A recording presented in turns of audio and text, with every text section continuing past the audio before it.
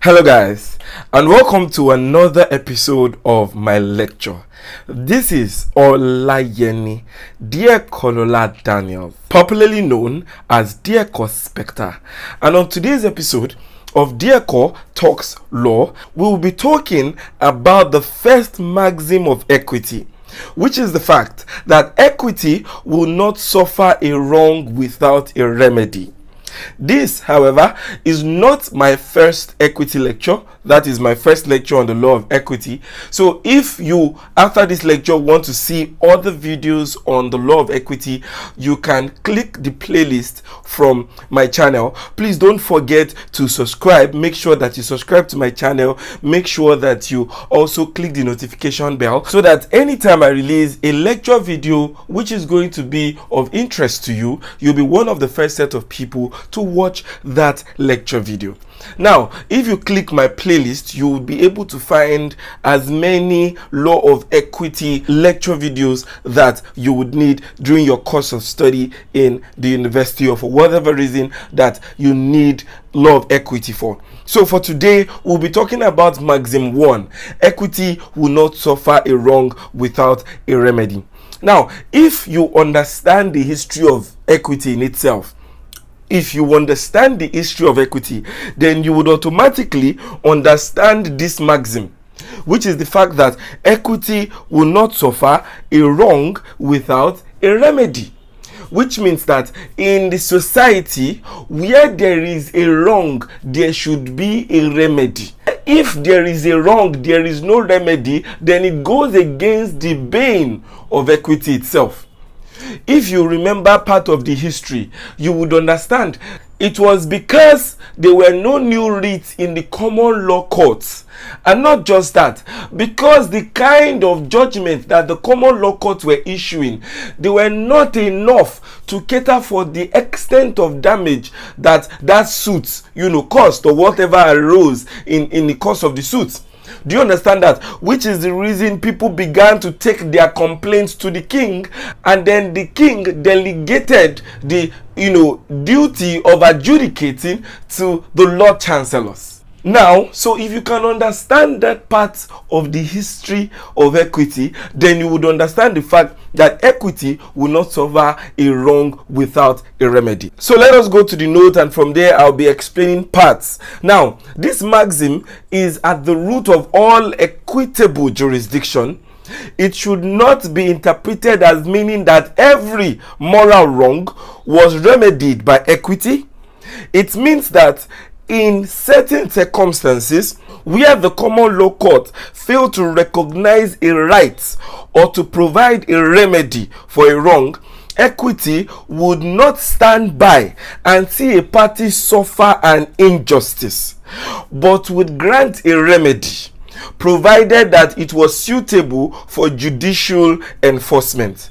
The operation of this maxim may be seen in relation to three types of equitable jurisdiction. The first is the original jurisdiction, the second is the concurrent jurisdiction, and then the third is the ancillary jurisdiction. I think what we are learning here is the fact that where there is a wrong, equity will step in to give a remedy. However, do not think that it is every wrong that occurs that equity will give a remedy to. Do you understand that? It is not every wrong that equity will step in to give a remedy to. Such wrong has to be that it is for judicial enforcement. So when you're looking at equity, equity is more of a subjective perspective. Do you understand that? Now, you have equity most times is subjective to the judges. When you bring a matter to the court and then you are trying to invoke the equitable jurisdiction of the court, you have to show that there has been a wrong. Not just that, you also have to show that that wrong is such that if there is no remedy, you will suffer a lot of damages. Do you understand that? And then you have to appeal to the equitable conscience of the court.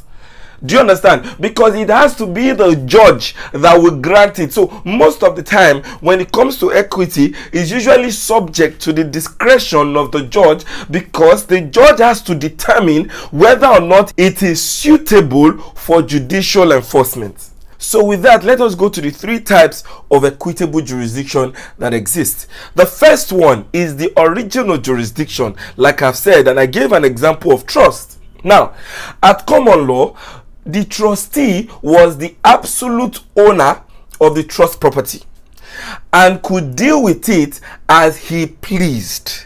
The rights of the beneficiary were not recognized. Equity, however, conceiving this to be a wrong, compelled the trustee to hold the property for the benefit of the beneficiary, whose right equity enforced not only against the trustee but against any transferee from him with notice of the trust. Now, what does this mean? And that's why I drew a little bit of analogy under.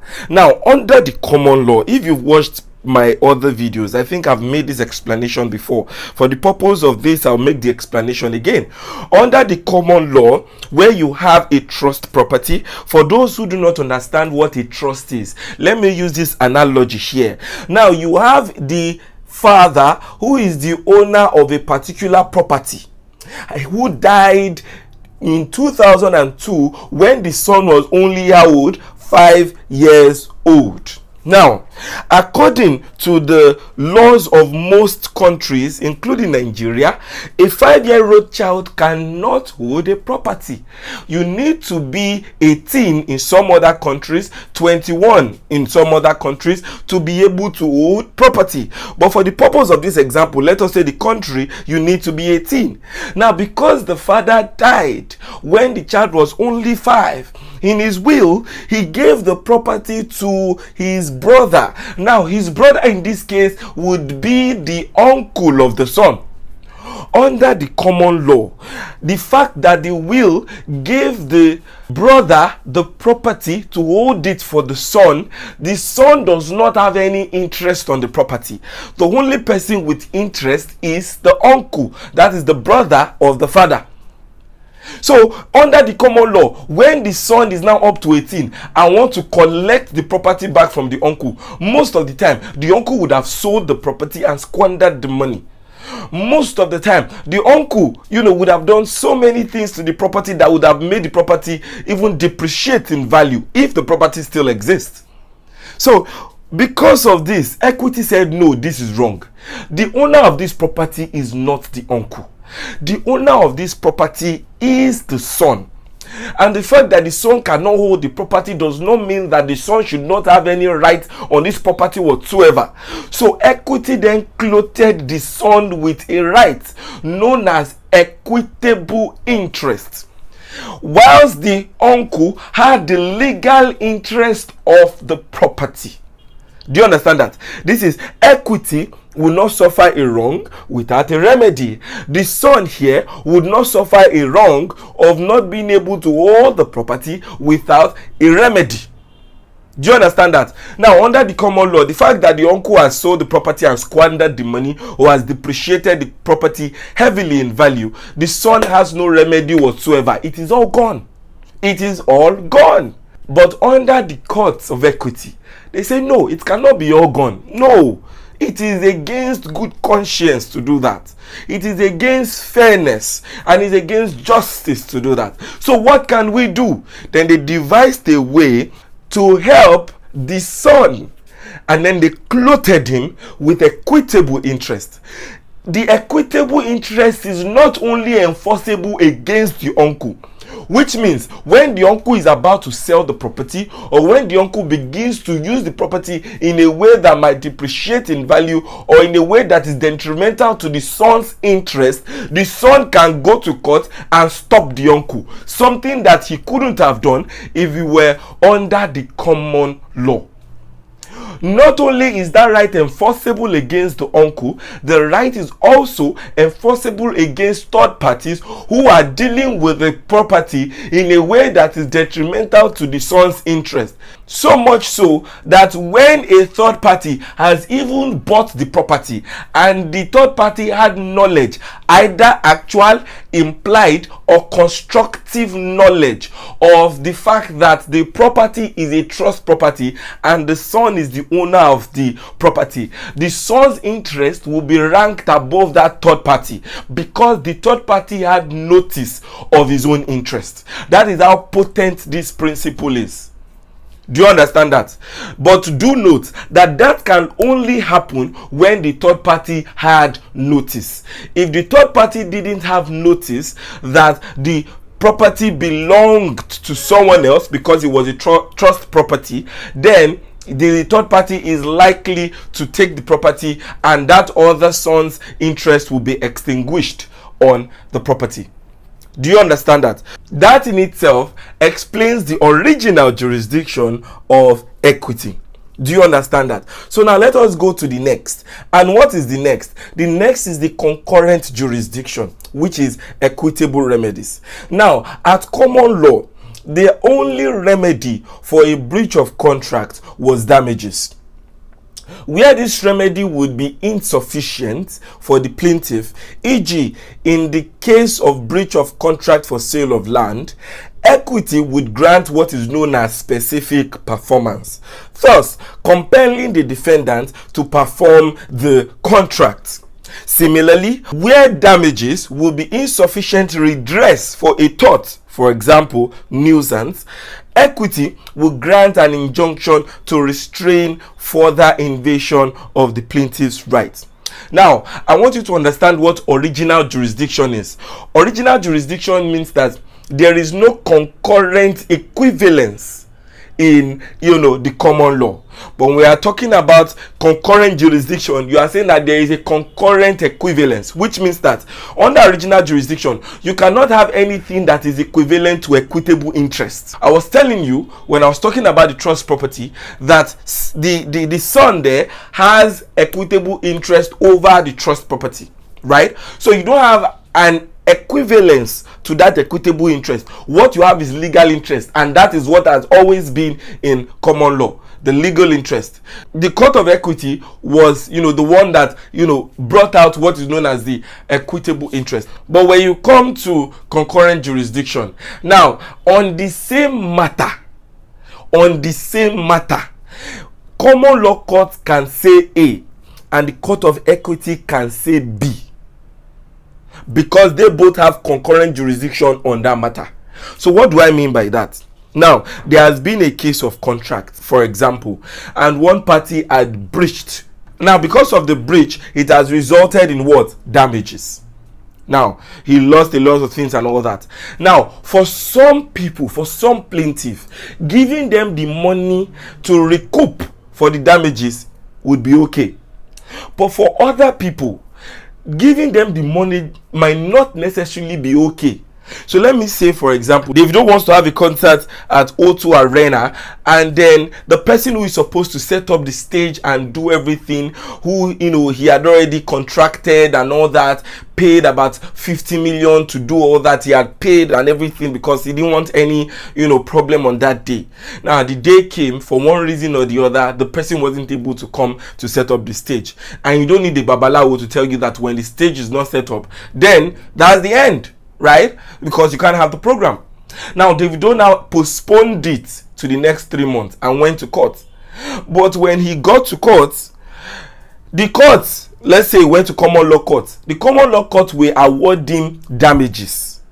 Now, but Davido still needs the guy to still set up the stage because he postponed it in the next 3 months. Is damages enough? That's the question. Is damages enough? No. For Davido, it might not be. For other people, especially when setting up the stage is so sophisticated that the only person that has that knowledge and can do it perfectly is this person in question. Giving me money for damages will not be enough. It is not a sufficient remedy. I want you to command him to do it because I've paid him. That is specific performance. I want him to perform the terms of the contract. You see, specific performance wasn't something that you could find under the common law. Common law, any small thing damages, any small thing damages, this one do damages. But sometimes damages is not enough. For some people, they feel that damages isn't enough. They want the person to perform the terms of the contract. And that is why you have specific performance under the law of equity. Do you understand that? And also, you can also see where I wrote in my notes that where damages could be insufficient redress for example, a tort of nuisance, equity will grant an injunction to restrain further invasion of plaintiff's property. So let us say that somebody is always making noise at the back of your house, or let us not say making noise. Someone is rearing pigs and chicken. Now it's the place stinks because of the pigs and the chicken. The chicken noise will not make you sleep at night. The pig's death is just disturbing you, making you feel very uncomfortable. And then you went to court and the court gave you 10 million. What is the point of the 10 million naira in damages when that thing is still going to continue? What's the point? Therefore, you need what is known as an injunction. An injunction is an equitable relief that tells a party to do something or not to do something.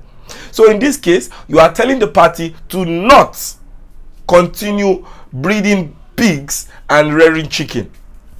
Do you understand? Because the noise of the chicken and the stench from the pigs are disturbing you.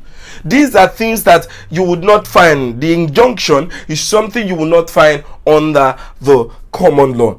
And then we get to the third one, which is the ancillary jurisdiction. The ancillary jurisdiction, also known as the equitable procedure. Now, the common law court had no power to order discovery of documents in the possession of a party to an action. The Court of Chancery, which is known as the Equitable Court, the Court of Chancery did make such orders, without which many wrongs would have been remediless. Another example of the maxim is equitable execution. At common law, a judgment creditor could not levy execution on any property of the judgment debtor in which the latter had only an equitable interest. Thus, for instance, an equity of redemption or a beneficiary interest in a trust could not be touched at common law. The Court of Chancery thus evolved a procedure whereby equitable execution could be levied on the equitable interest. This was done by the appointment of receiver of the equitable interest, supplemented in appropriate cases by an injunction restraining the judgment debtor from disposing the interest. So when you are talking about ancillary jurisdiction, here you are talking about procedure. Do you understand? You are talking about procedure, the equitable procedure. The first thing I will discuss about in my notes is the fact that under the common law, where there are certain documents in the possession of a party, and those documents are as important for the other party to be able to make his case, there was nothing that you could use to compel that party who is in possession of those documents to give those documents to the other party. There was nothing. And you know that there is something under the law of evidence that says that you don't get illegally obtained documents. If you get it illegally, then you cannot tender it in court. That is the section 14 of the Evidence Act, you know. So, however, there are certain exceptions to that, but that is the general rule. The same way there are exceptions to hearsay, but that is the general rule. Do you understand? So, where you cannot obtain it illegally and you cannot collect it from the person because there is no procedure in court that mandates that person to give you the documents, how then do you make your case? But equity came to remedy this by creating a procedure by which you can do that. The second one is where a property, you have a case against a person. So you have Mr. A and Mr. B. Do you understand? Now, Mr. A won a case in court to collect 10 million naira from Mr. B. But the only property that Mr. B seems to possess, Mr. B has only an equitable interest on the property. Because Mr. B doesn't have a legal interest but an equitable interest, Mr. A cannot levy that execution of the judgment of 10 million naira against that property. Do you understand that? But that was under the common law. Now, the Court of Equity evolved a new procedure by which you can do that. So, Because you can now appoint a receiver and all other things that the court of equity has done, you then can levy an execution of judgment where it is monetary on a particular property, even where the other party in the suit has only an equitable interest on that property, something that is near impossible under the common law. Now it is possible under the court of equity. Do you understand that? So we then move to our next slide, which talks about the limitation to the maxim. Now, the maxim must not be taken too widely. First, there are many wrongs which cannot be remedied in equity any more than at common law. Thus, for instance, unfair trade competition, which does not come within the definition of any tort, cannot be remedied either at law or in equity. Secondly, even where equity does provide a remedy, it may stop short of applying it in certain defined situations. For instance, although specific performance is a general remedy for breach of contract where damages would be inadequate, there are some instances where damages will not be adequate and yet specific performance will not be granted. Thus, contracts for personal service and contracts requiring the constant supervision of the court cannot be specifically enforced. It may thus be said that the application of the maxim is limited by what is realistic, practicable, and convenient for the court. Now, this is what I was talking to you about in the beginning of the lecture, if you can remember, when I told you that it is subject, when you're talking about equity not suffering a wrong without a remedy, it is subject to the discretion of the court. The court has to look at whether or not it is realistic, whether or not it is practicable, and whether or not it is convenient before it begins to issue certain equitable relief. The court will not just come because you have come and given a very compelling argument, or because you are a son, or because you are whatever it is. The court will begin to dish out relief like it's Father Christmas. No, the court has to look at whether or not it is practical, realistic, and convenient for the court. Do you understand that? So with that, I gave example of specific performance where the court has to constantly, supervise it. Then the court will not issue it because the court has a lot of cases. Do you understand what I'm saying? So with that, we've discussed about the limits of the maxim. And then, thank you so much for watching to the end of this lecture. Make sure you subscribe, like, and share this video lecture with your friends who might need them. In my next lecture, I'll be talking about the second maxim, which is the fact that equity follows the law. Please don't forget to also follow me on LinkedIn at Dear Kolola Daniels. And I hope that you have enjoyed this class. If you have any question, please do not hesitate to leave it in the comment section below. I would love to attend to your questions as soon as I see them. I will see you in my next class. Have a beautiful day.